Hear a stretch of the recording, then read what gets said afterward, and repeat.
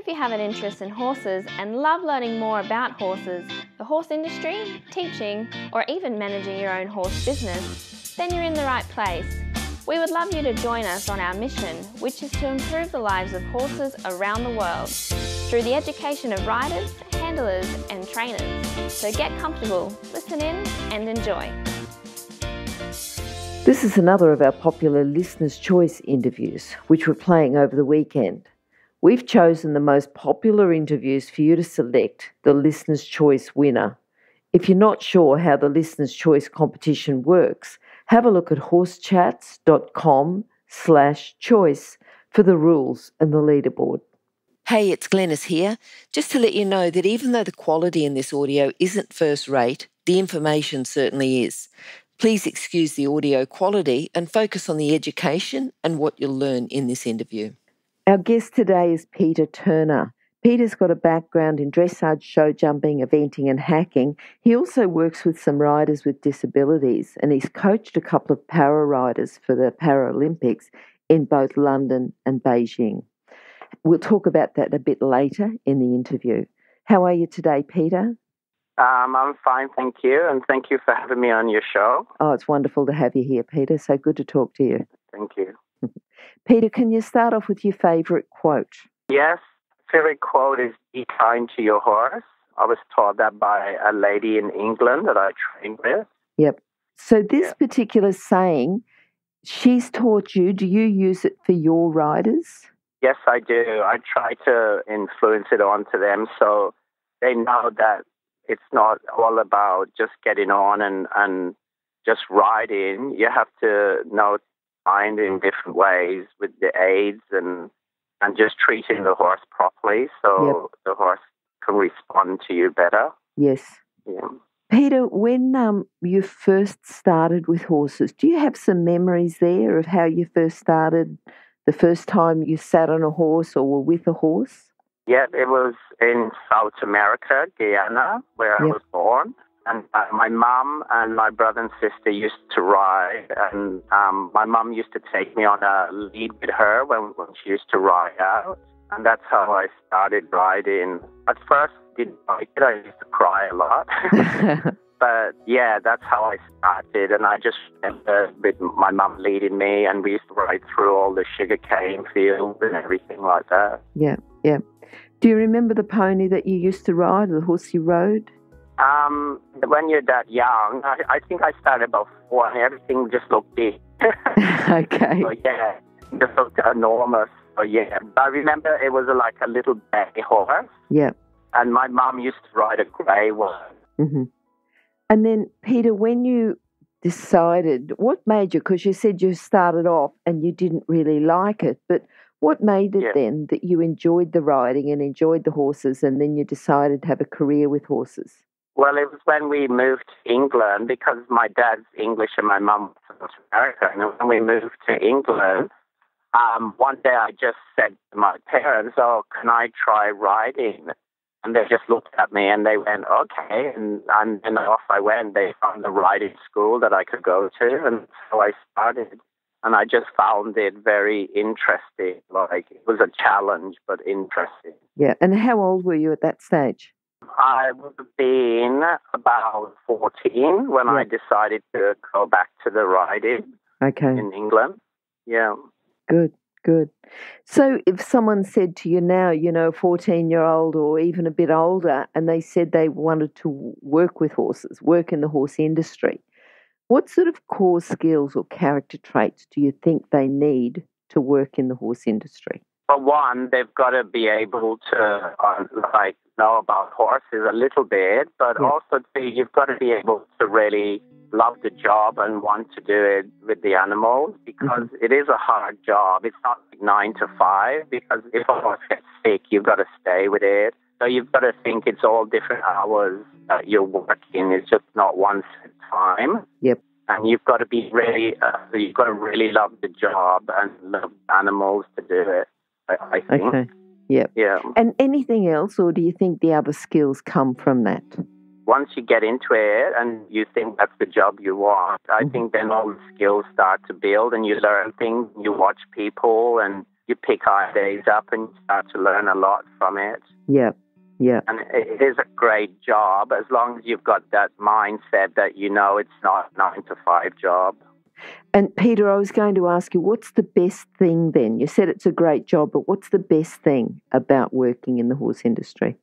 I think waking up in the morning and just seeing the horses and just the horses, they're just a great animal, and they, like, when you're feeling down, they cheer you up and they make you feel good about yourself, and just riding them. And when you do a movement and you just think, oh my God, I just taught that horse that, and things like that, I think. Yeah. Okay, that's good. And so you've talked about your mother having an influence. Who else has had an influence on you with horses? Lots of people. Like, I've been to a lot of people, but like, there's a Tina Womblestorff. Yep. Caroline Lieutenant was a big one. Like, she really helped me a lot. And then there's people like Sue Cunningham and Giza Nelson and people that have just helped me out along the way with tips and things like that to get by and to help me with my riding. Yep, yep. What about a horse? Have you got horses or a horse who's influenced you that you'd like to talk about? Well, I've had many. I've had problem horses that no one else wanted to ride. That's where I seem to be in the field of most. But the most one was Caroline Lieutenant, yes. Horse to Mushkin. Yeah, yeah. He was her Grand Prix horse back in the old days, and she gave us a few lessons on it, and it was just fantastic. Yeah, I think that's magic, isn't it? If you're allowed to ride a horse like that and, use it almost as a schoolmaster, even if she's competing on it. She must have trusted you to be able to ride her horse at that time. It would have been good. Yeah, it was just amazing. I remember I was like 21, and it was just when she rang up and offered for me to have several lessons on it. I was so excited. Like, I didn't think that day I didn't sleep all night just waiting to go. Yeah. It was just amazing feeling, like, because in those days he was one of the horses that had the best piaffe and passage, and it was just amazing. Now, you talked earlier about some of the problem horses that you had. What sort of problems did they have, and what did you do to correct them?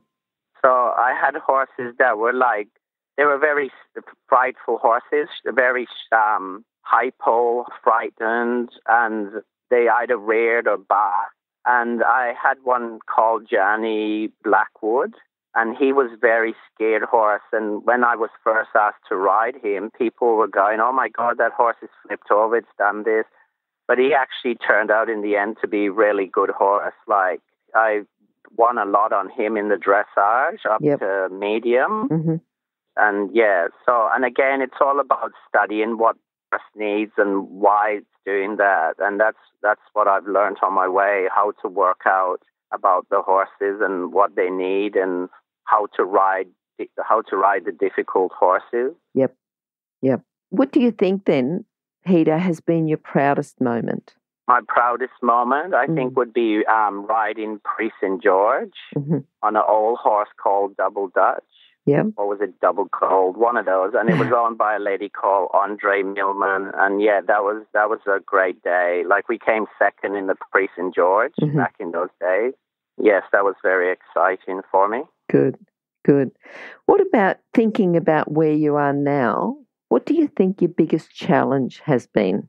Well, I had an accident 2 years ago, so I've only just come back to riding, and that's been a big challenge because it was my back. So I'm still going through physio and everything, and I'm back riding. But like today was the first day I actually could sit trot for 20 minutes. Good. So I was excited about that, but that was one of my biggest, hardest tasks. Yeah. And not riding for 2 years. Yeah. And sometimes when you have the riding taken away and then you get it back, you just appreciate it so much more. Oh, definitely. Now, Peter, I know that you work a bit with your Paralympic riders, and you've taken a couple to London and Beijing. I'd like you to talk about just the different areas or the different, if there are different ways of coaching and what you do differently between your para riders and your able-bodied riders? So with the para riders, Yes. So sometimes they, like Hannah Dodd, had one leg that didn't work very well. So you have to then work out how you're going to do things and position their body. Sometimes you may have to change rein aids, or you may have to carry a whip, or some of them have to carry two. You just have to work out what that rider needs at that time to work it all out. And it is a challenge sometimes where a normal body rider could just get on and they're okay with their legs and everything, but some of those guys don't have the strength. So we have to work ways out of performing, making the horses perform and work. So if it means them carrying two whips, that's what you have to do, or carrying a certain rein, they've got like a rein with its two joined together with slots in it, so they could hold it in their hands if they're weak in the hands. Yep. So you have to work out what the rider needs at that time. Yeah, so it sort of challenged you a bit as an instructor too, to think not just normal classical riding, but how can we work around this? And you'd also have to have a knowledge of the rules to know when riders can use different aids and carry two whips and things like that. You've got to have a good knowledge of those rules. Yeah, that's right. They've got different rules, and especially with their bridles and stuff, and you just have to make sure you know all the rules. You read the rule book in and out so you don't make mistakes. But it is satisfaction when you've achieved something done, especially when you've gotten two to the Olympics. It's just amazing, and just to see them go and be happy. They're such happy people, and the horses know. It's amazing. The horses know what's going on, and you just think, what amazing animals to fix all that. Yes. Yeah. Peter, have you got a book that you'd like to recommend to our listeners? The book I like is Rainer his book. So Rainer Klimke's book, yep. Yeah. I really like he's always been one of my favorite idols, right? Yeah.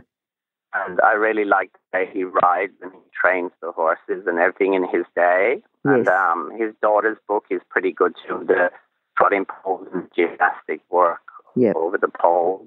Yeah.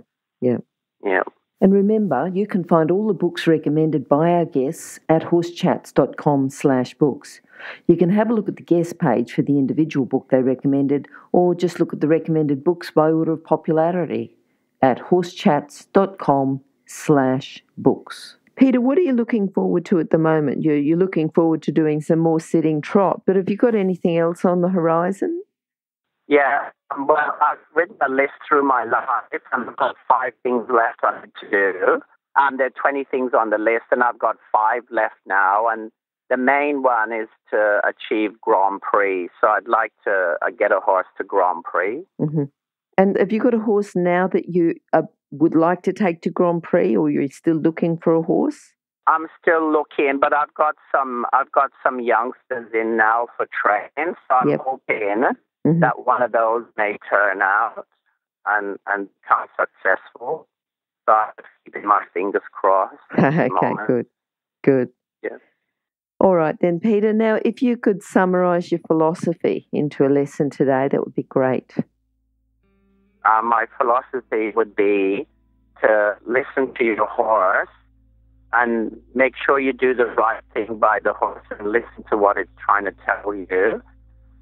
And make sure the horse is always happy. That's the main thing. And if there's a problem, stop and think about it. Don't just force the issue, because horses aren't naturally bad animals. So when something's wrong, you need to check it and think, what's going on? Is it me? Is it I'm giving the wrong aid? Or is the horse sore somewhere, etc.? So that's what I would say. So always consider your horse. That's what I would say. Yeah. Good. And now, Peter, how can people contact you? What are your contact details? So they can contact me on 0407011418, or I've just gone on Facebook, and it's Peter A. Turner Equestrian, and they can contact me they can get me through that or my mobile. Okay. And now, Peter, those details also will be on horsechats.com/Peter Turner, or go to horsechats.com horsechats.com, search for Peter or search for Turner. Okay. Yeah, and thanks for talking to us today, Peter. Enjoying talking to you and looking forward to your journey and getting your Grand Prix horse, and we'll talk to you again sometime soon. Okay, thanks a lot. Thank you, Peter. Bye. Bye. Now, if you're still there, you probably know that I'm absolutely passionate about education within the horse industry. That's why I host this podcast. My other venture is Online Horse College. Have a look now at onlinehorsecollege.com and I'll see you over there. Remember that our comments and instructions are general in nature and do not take into consideration your individual horses or your individual ability and circumstances. If you enjoyed this podcast, then please leave your comment below.